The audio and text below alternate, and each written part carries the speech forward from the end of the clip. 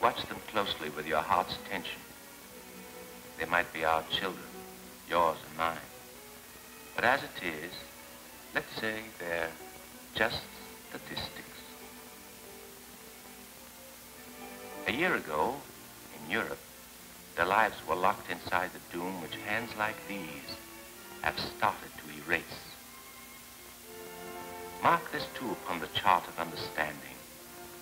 A crowded Hudson River pier about to berth a load of passengers intent on mooring fast their future to America and Palestine.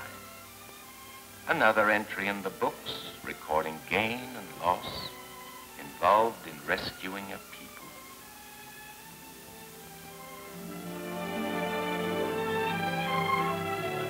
And now, go back to desolation, such as this, to see the progress made since these assembly lines of fascist death were captured from the Axis.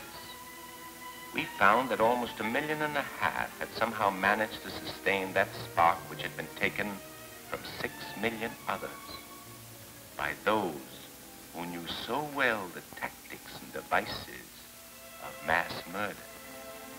Army doctors tried to close the wounds, but medicine had been outdistanced by the strides in torture.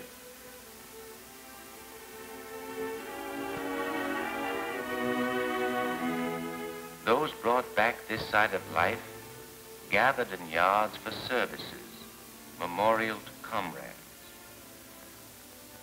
Mourners, barely more alive than those they mourned, said Yisker, and remembered how the dead had died.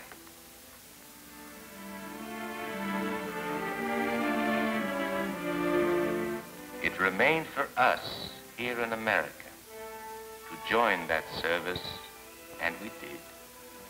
We carved a monument to martyrdom with our labors for the fraction who survived.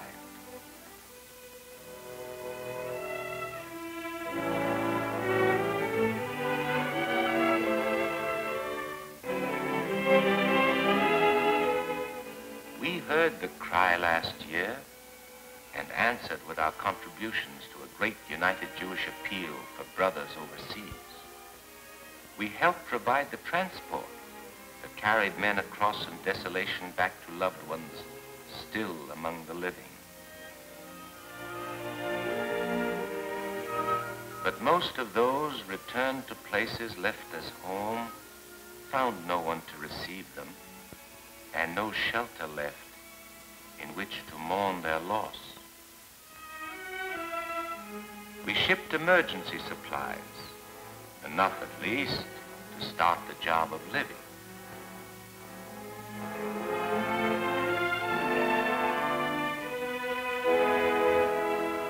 The wheels of our relief trucks raced along the still fresh tracks of tanks. We sent food enough to serve 1 million meals a day, clothes enough to outfit cities. Orders cabled from the field were all marked rush, and funds supplied through UJA made possible delivery in time to stop the flood of hopelessness that springs from unabated hunger, nakedness, and ailments too long unattended. 1,000 routine miracles transformed supplies we sent, the food, the medicines, and needed instruments into progress toward recovery for those whose lives had been particular targets of aggression. The most important letters of their alphabet became JDC, for Joint Distribution Committee. This agency translated your expressed concern into concrete aid for 1 million Jews and the children who had been orphaned.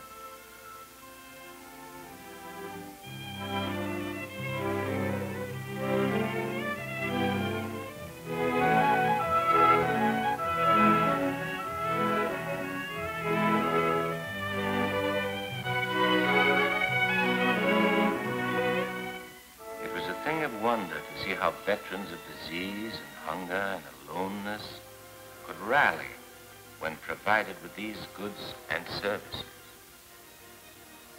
Men liberated from concentration camps were ransomed too from helplessness.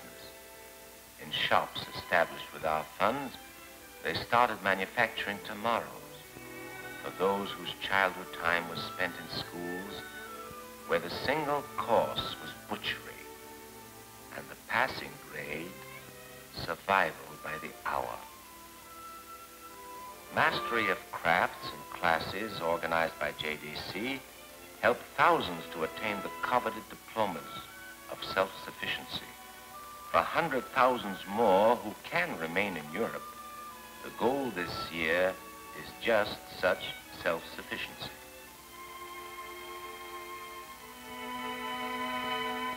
In salvaged ruins of venerated synagogues, the chant of ancient prayer each Sabbath again brings highest tonic for the task ahead.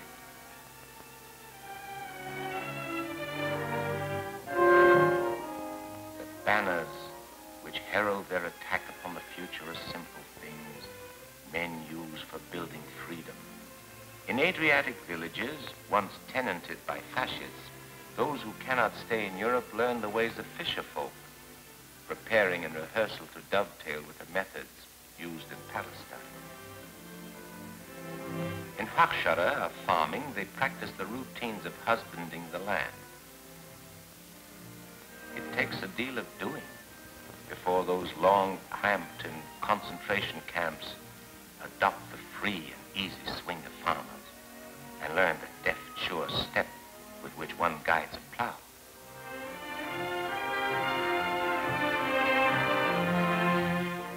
But under spur of hope, they manage it, and as they do, scores of others come to fit themselves for livelihood in Eretz Yisroel.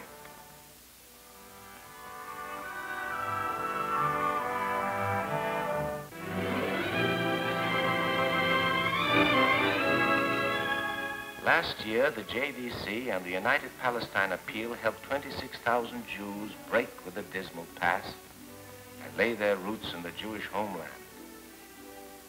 1,500 come each month, and preparations of high welcome must be made for thousands more. Most are marked with illnesses, demanding the immediate and prolonged care that's given on arrival by the Jewish agency.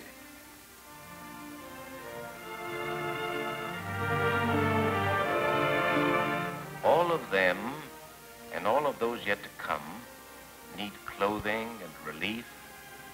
For the people seeking new beginning in Palestine today are not the stalwart sons and daughters who, 20 years ago, built settlements of self-reliance.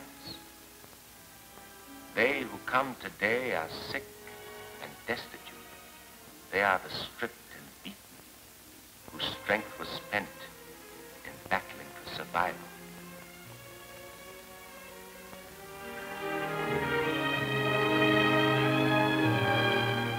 Time, with healing, the training of the Hakshara pays off. Techniques rehearsed while waiting immigration are passports to joining in work of brothers.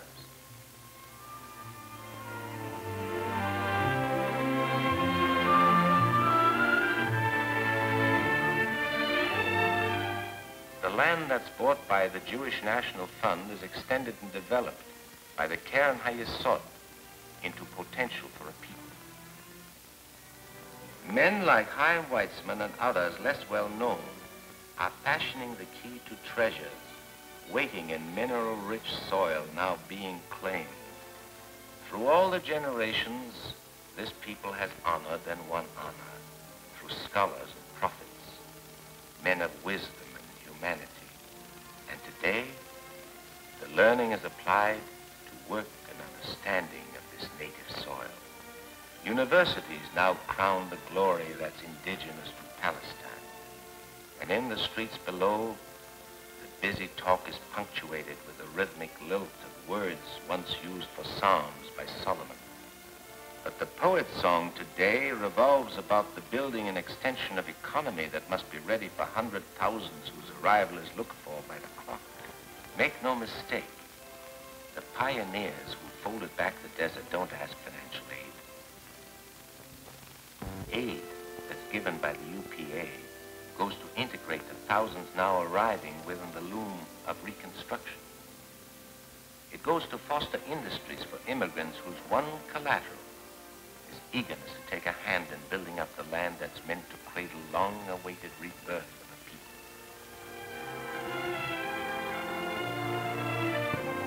In farm cooperatives across the reclaimed land, assignment boards like this are used to hand out shares of work in building sanctuary.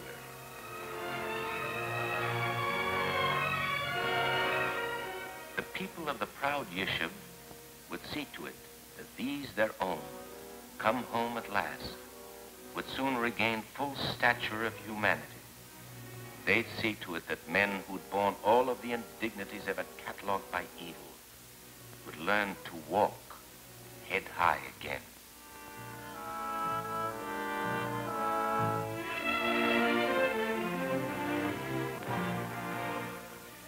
Others of our people turned for sanctuary toward America, where respect for human rights has been enshrined as guiding principle since the days of Plymouth Rock and William Penn. Last year brought arrival of 15,000 refugees whose most precious baggage was the sharp reminder that this nation's greatness has been made by immigrants. All of us were represented at the dock by United Service for New Americans. It's this agency which guides them through the bewilderment of landing and reassures them through the quivering suspense of moments stretching to eternity before they find their loved ones waiting. Reassurance also was given by the words of Henry Morgenthau, Jr., General Chairman of the UJA. The work of human rescue and rehabilitation, which we are witnessing today, is just one part of the worldwide humanitarian endeavors sustained by United Jewish Appeal. We see here the working out of a pattern for dealing with the international problem of refugees and displaced persons in our own country and throughout the world, which is made possible only because of the private generosity and sacrifice of Americans who support the United Jewish Appeal. Their day of landing starts a calendar of help. First, a wholesome meal that's spiced with demonstrated friendship. Temporary shelter in rooms where blessed privacy is sharp relief to dreary years in crowded barracks. A chance to relax and shed the haunting fears. And then, sympathetic, realistic guidance by social workers trained to help them launch their lives as new Americans, to help them find a job that's keystone to well-being, counseling them to enter fields in which America needs new, willing hands. Most of them, with years lost in concentration camps, need training for crafts they never had a chance to master, or retraining in the skills they lost by disuse. The major step toward full self-support is their resettlement. They must be moved to towns and cities across the land where friends enlisted by United Service can help them join their life and work with all America. It was scenes like this now being lived, which one merely hoped for sustained the will to live beyond a decade of affliction.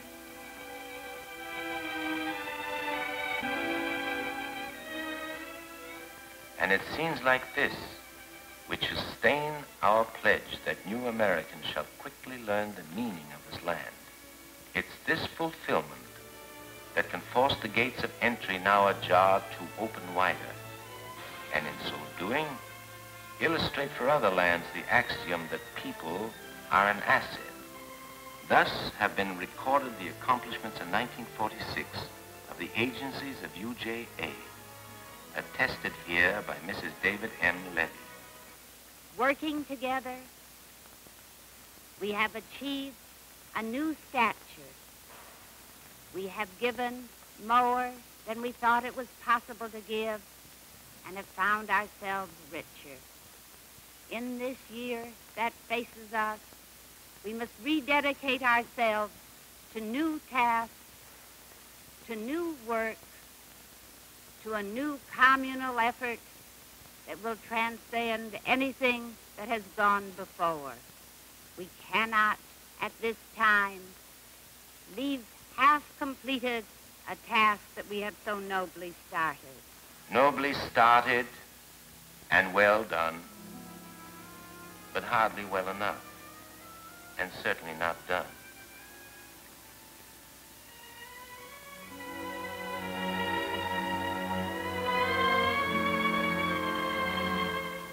In council halls of statesmen, their salvation has long been high on the agenda of discussion.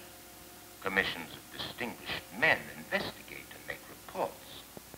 But their reports don't make salvation.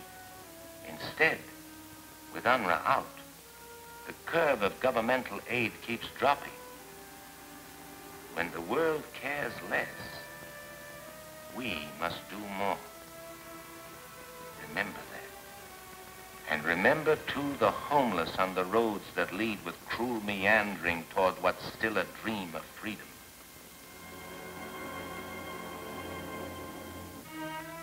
Their wandering is whipped by fear and fact of pogrom, by such proof as that at Kielce last year that Hitlerism beaten has yet to sound its last retreat.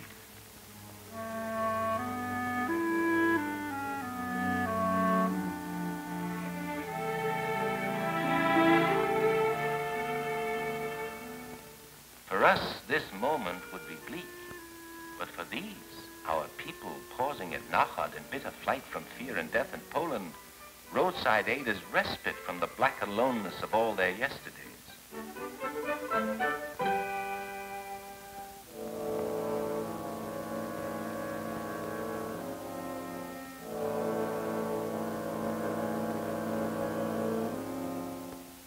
Their last station on the way is in somber camps our army has set up in U.S. zones of occupation.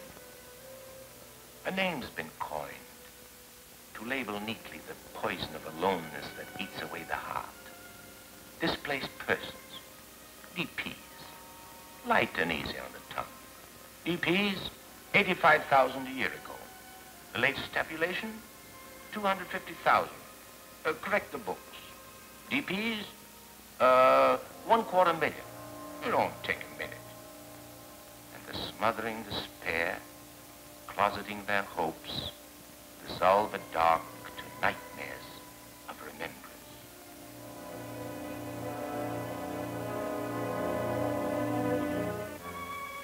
Even those with sharpest sympathy to weigh against indifference could do no more than sympathize.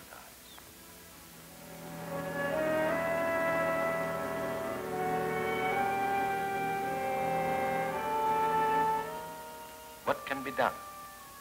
What can be done by us?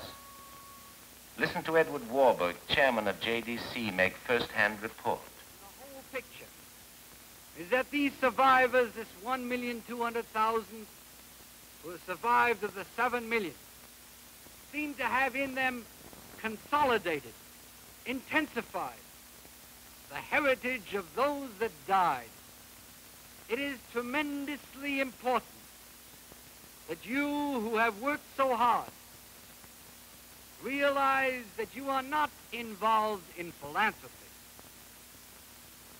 You are involved in the preservation and the dedication of the spirit of a people, this people that will not die.